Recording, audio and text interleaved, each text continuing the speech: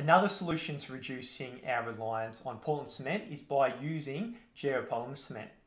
So this is a type of cement that serves the exact same function as Portland cement, but with a different underlying chemistry.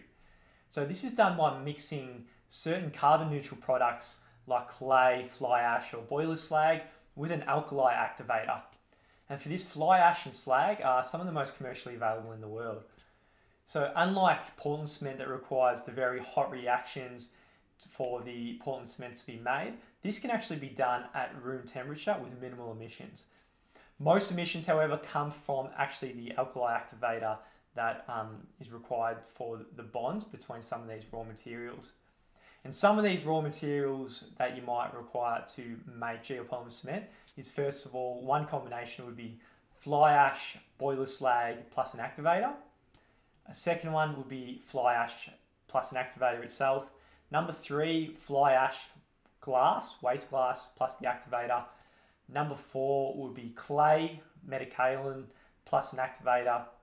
Number 5, clay plus red mud plus an activator.